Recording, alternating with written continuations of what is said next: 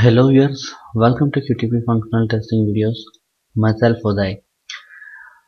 In my previous video scheduling QTP test, I forgot to explain you about how to schedule that VBS file in WinXP Mission. So I just want to explain that process in this video. For that, what you have to do is if you are using WinXP Mission, you just click on Start menu. Okay, in all programs, go to Accessories, and in System Tools you will find Schedule Tasks. Okay, you just click on Schedule Tasks, then you will see a window, Schedule Tasks window. So here you just need to double click on Add Schedule Task option. Okay, then it will display you the Schedule Task wizard window. You just click Next here. Okay, after that, in this window what you have to do is you just need to click on the browse button. Okay, once you click on browse button, it will pop up you a browse window.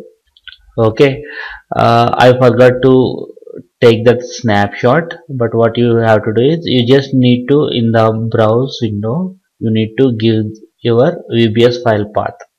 Okay, so whatever the file that you choose there, so it will be, the next screen will be displayed like this. Here you can choose whatever the option that suits you. It can, like, if you want to execute script daily, weekly, or monthly, or whatever, based on your requirement, choose your option.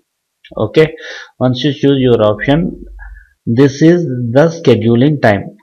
Okay, at whatever the time that you want to execute, you specify the time.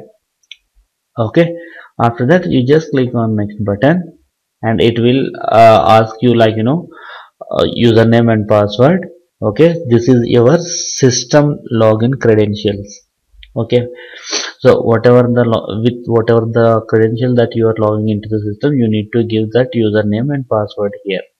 Okay, upon clicking next, it will show you the summary of the schedule task. Okay, just click on finish button. Okay, so the schedule task will be added, and it will be automatically triggered when whatever the time that you configured has reached. Okay, once it reaches that time, it will execute the QTP script. That is how we will we need to configure the VB script file. Okay, thanks for watching this video. Please leave your comments. Thank you.